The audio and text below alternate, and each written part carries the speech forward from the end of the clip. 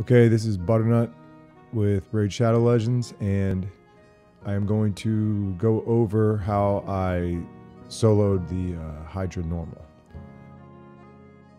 This is rotation number 1, and I am going to show you, this is going to be with my best champs that I'm probably going to end up using for Hydra Hard. On Hydra Hard, I did 47 million the last time it was here.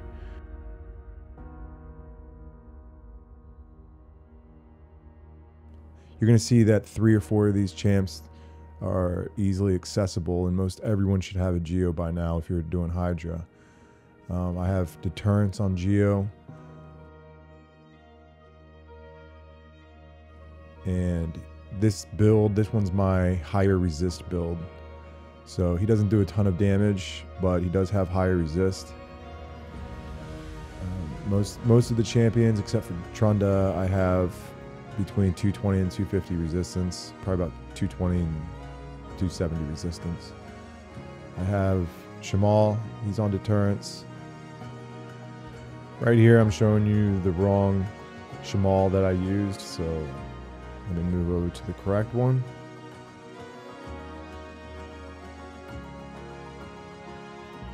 I also have him on War Master. Now this one I don't have fully booked.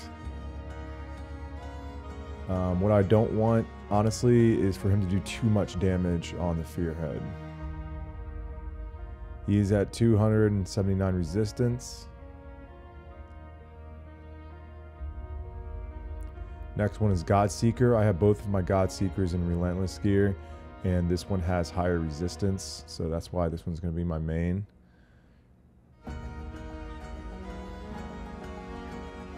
These are her masteries. They're kind of all over the place.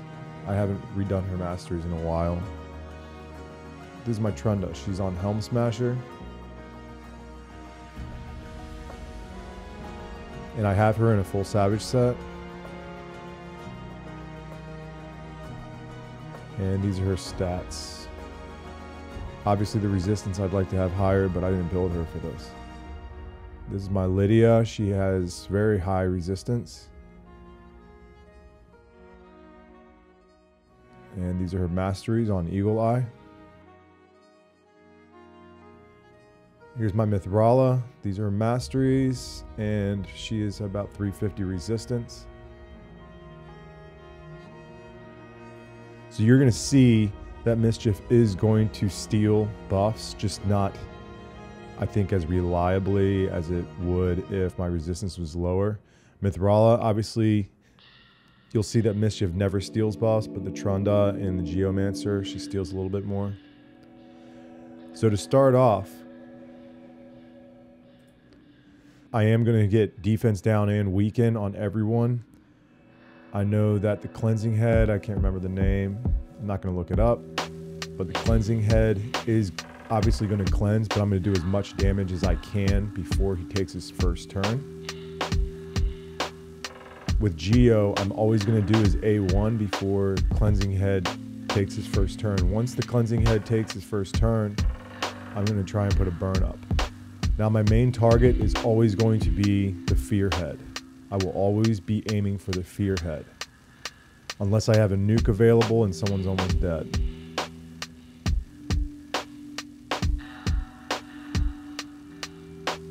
So you'll see I'm doing all the damage that I possibly can before he takes his first turn, and then we're going to have a reset. What I want him to do is to shield, I want the Cleansing Head to shield the Fearhead, so I'm popping the burn on Mischief. My main goal is to get the 2 corners down as quickly as I can.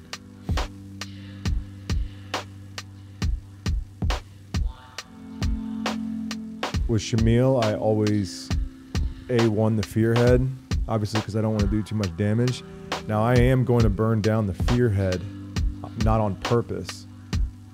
And a lot of people are struggling to get that head back, and they always end up getting Wrath. But the idea is the more heads that you can nuke down, then the higher chance you'll be able to get the easier heads to pop back up. So when I'm actually playing, there's going to be about a 20-minute span where I don't even get a fear head. But with the amount of heads that I'm burning down, he eventually comes back out. So I'm going to let this run till probably about turn 15. Then I'm going to speed it up when we actually run into maybe some issues or things that people will probably struggle with. So notice right here that when he does shield that fear head, I avoid him sometimes and let them take turns.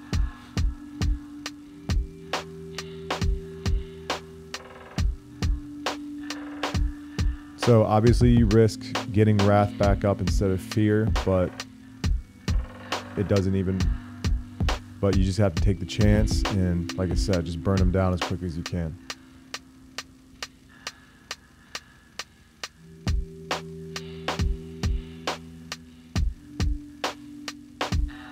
So right here, obviously I'm doing as much damage as possible on all the headless. I know that they were going to pop back up soon. When I have a few headless, and I have some that aren't headless, I try to only let my damage dealers hit the headless ones, just because I'll get a significant amount more damage.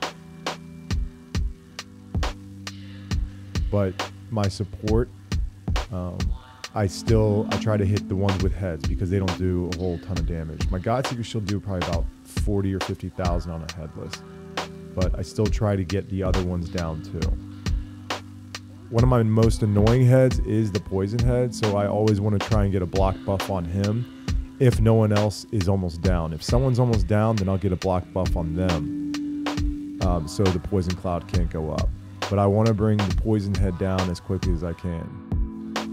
Now that the fear head came back out, even though I'm technically targeting the poison head, I'm always still going to go for the fear head. The idea is to get Geo to come back around as much as I can because he does have an A1 and it will decrease accuracy. So notice I do have a headless right now, but I'm not targeting it. I'm still mostly going for that fear head just because I'm going to get a ton of heads down, and if I start targeting the headless, then everyone else is going to get their turns quicker. All right, I'm going to speed it up a little bit. Okay, right here I got the fear head down, and he's not going to come back up, and it's going to be about a 20-minute span to where I don't get a fear head back. But like I said, the idea is that once the fear head is out of the picture, take on the next easiest target and continue to take on the next easiest target. And you want to pop as many heads as you can just to get that chance to get the fear head back. If you have Shamal. If you don't have Shamal, you want to nuke the fear head as much as you can, just so you don't have to deal with it.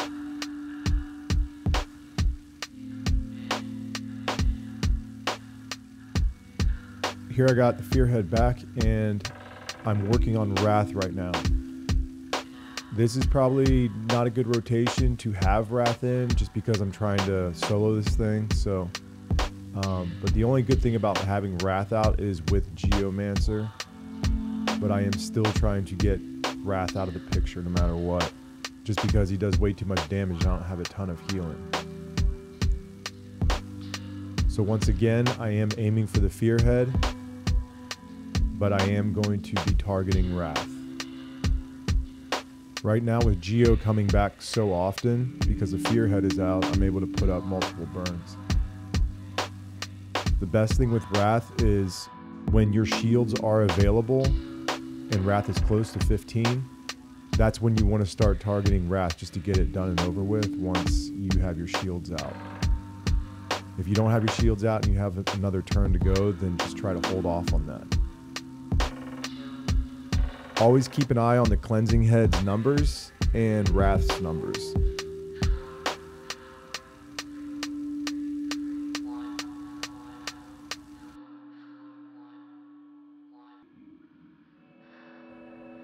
I know I have one turn left before he does his cleanse.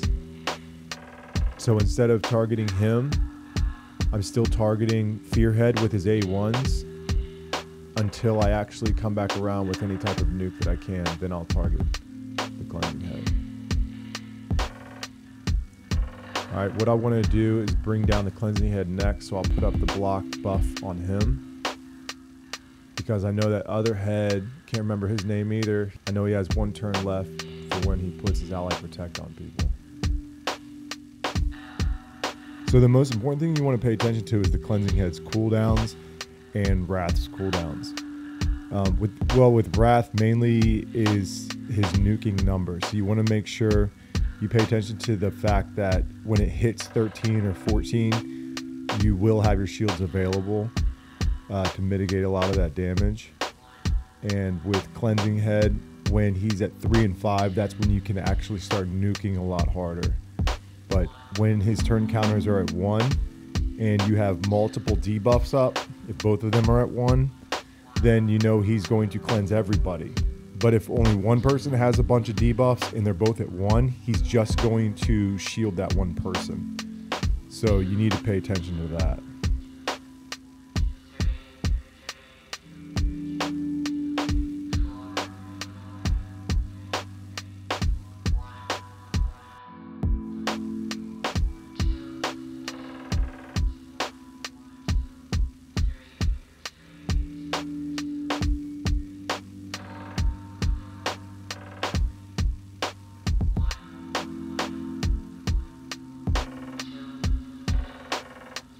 All right, we're on turn count 213.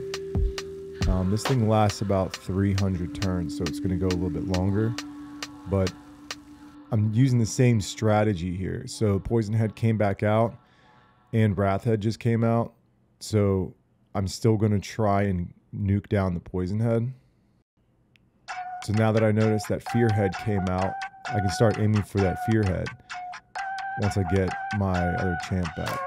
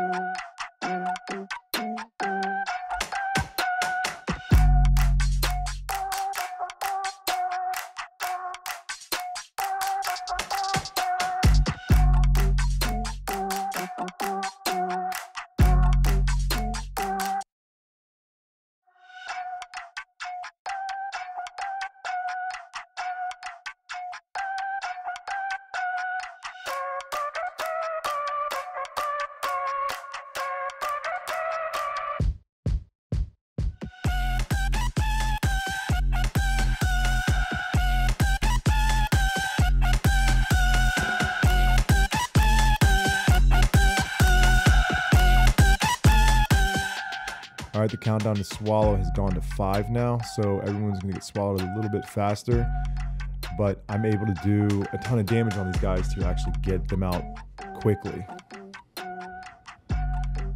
Right now, I know I'm not gonna have a lot of time, so I'm just gonna keep nuking as much as I can, and I do end up getting lucky on some of these swallows and getting the people out faster than I thought I would. So right here is when they just start swallowing everyone on a 2 count. So it's going to be near impossible.